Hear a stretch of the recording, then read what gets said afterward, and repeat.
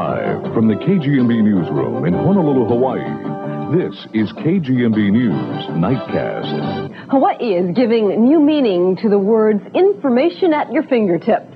Today, the state started what's known as Hawaii Access, a first-of-its-kind information system that combines computers with television. As Gerald Cato explains, it's a touching tale. Kuhio Park Terrace is one of 4 locations equipped with the new computer workstations. The program is designed to talk to users in 3 languages, English, Ilocano, and Samoan.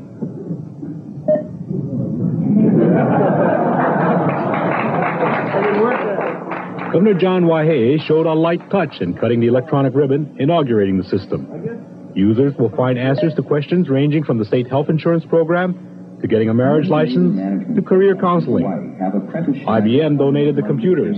The state paid $130,000 for the software developed by North Communications of Los Angeles. The main feature of it is that it uses video and audio. It's a very familiar form. It's TV, right? Everybody has one of those in their living room, and they all feel comfortable with it. They all get information from it. They all respond to it. There's no keyboard. There's no electronic mouse. The only tool that you need is this. You know, it's the tool that you learn to use from the earliest age. The future may be now. By touching a television monitor, you may be touching the future of government, getting in touch with its citizens. We want to welcome all of you this morning as we cut the ribbon into Hawaii's new Access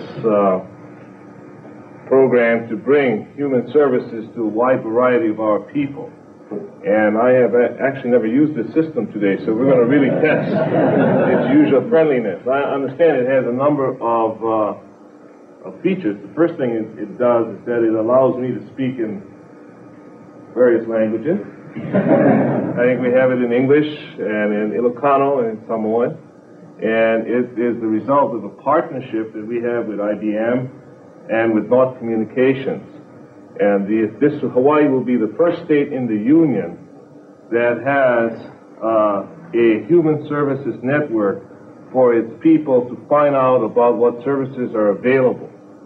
And I think that's really exciting, because not only do we have a responsibility to provide these services to our citizenry, we also have the responsibility of making sure that they know about them. So, with your indulgence, I'm going to cut the ribbon.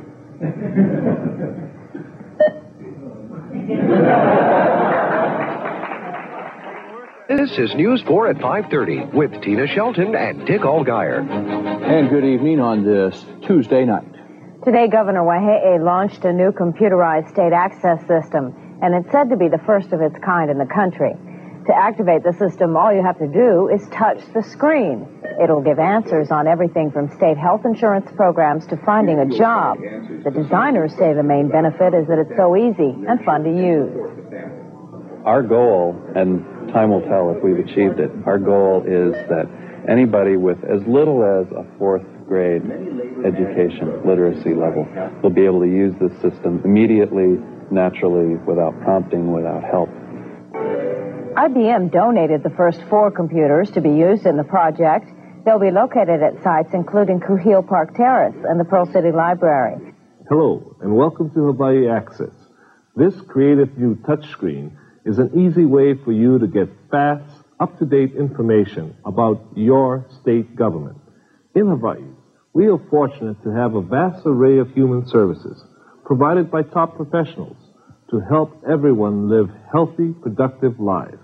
This touchscreen lets you discover those services, some of which may be new to you. Hawaii Access is a pilot project to bring government closer to you. We'll ask you to tell us how you feel about it as soon as you're through. Now start by touching the subject which interests you.